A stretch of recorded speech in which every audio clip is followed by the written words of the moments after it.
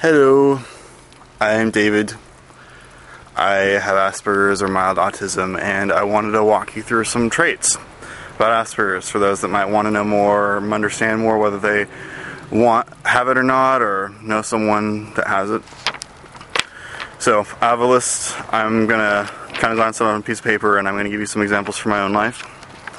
For one, fixation. I would sometimes complain about something a lot when I was younger, but in my mind I wasn't complaining. I was just really fixated and just thinking about it nonstop, and I had people to tell me to quit complaining. It's part of OCD. And a big thing with Asperger's people is if you try to change the subject with one, they'll probably not realize you're trying to do that. They have problems with, hints and not really seeing the body language that you're uncomfortable, that you're trying to change the subject. They just see that, they want to talk about something and you're being rude, and then they'll maybe talk about what they want to talk about and things like that. And compulsive behavior, I've heard a lot of kids with autism will do stimming or, touching their crotch or whatever. I know for me, I picked my left arm and my blackheads a lot, and I had all this scar tissue for a while, and I also had restless leg syndrome, and one leg would kind of go up a lot while I was sitting down on my left leg. And regular eating habits, I eat oatmeal like every morning. Like I have oatmeal and yogurt I eat all the time. I don't like to cook. I have an aversion to it. I don't like to do it. Anything that I have to take more than 2 minutes to prepare in the microwave, I don't like to eat. That's just how I am. I just like certain things, but I'll eat anything. I'm just too lazy to cook. And anxiety attacks, I used to have a lot of anxiety when I was driving or test taking. That's why I had to take tests privately, get anxiety build up. And you usually have like one hobby growing up, one area of interest. For me it was video games, but this isn't like a normal boy video game obsession. Like, it was my whole world and universe. It was like my escape from the world. I had this little passage from the Wikipedia page I wanted to read.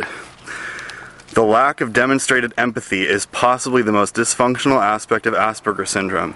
Individuals with AS experience difficulties in basic elements of social interaction, which may include a failure to develop friendships or to seek shared enjoyments or achievements with others. For example, showing others objects of interest, a lack of social or emotional reciprocity, and impaired nonverbal behaviors in areas such as eye contact, facial expression, posture, and gesture. So I broke this down a little bit. Empathy, like, I would say things and not realize that it was rude. I couldn't see what it was like to the other person. This sort of numbed me wanting to be social with people because I just kept screwing up, and I would say things that would make people uncomfortable, but for me it was a normal thing to say. And so there were times where I just wanted to be a loner because it was easier because I kept screwing up all the time. That was when I was younger though. Lack of shared enjoyment. I found that I lacked the spontaneity and flow of normal conversation, and I couldn't really joke around with them because I didn't really think spontaneously. Like, Asperger's people, I think, really have to think in the moment, and I'm thinking of like the last thing they were talking about that I wanted to talk about. You really got to just, keep on the pace of the conversation, and that's something that I suffered with Asperger's. But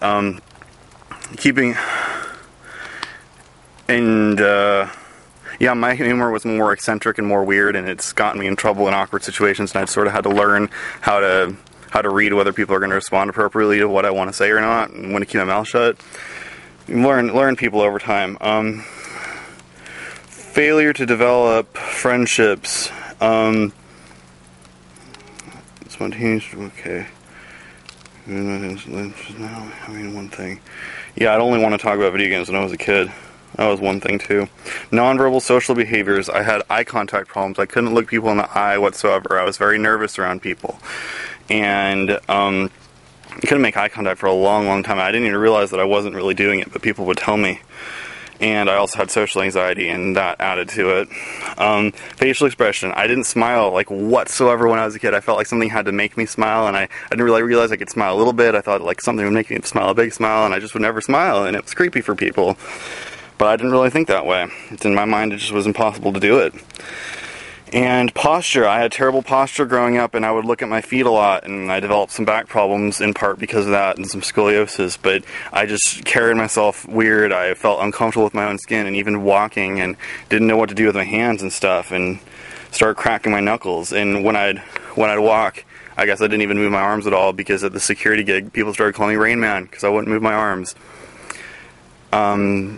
If any of those sound familiar to you, it's possible you have a little bit of autism. Sometimes people have autism or Aspergers, which is mild autism, and not realize it. I hope this is helpful, and if anybody has any more questions, I'd like you to let me know. Thank you.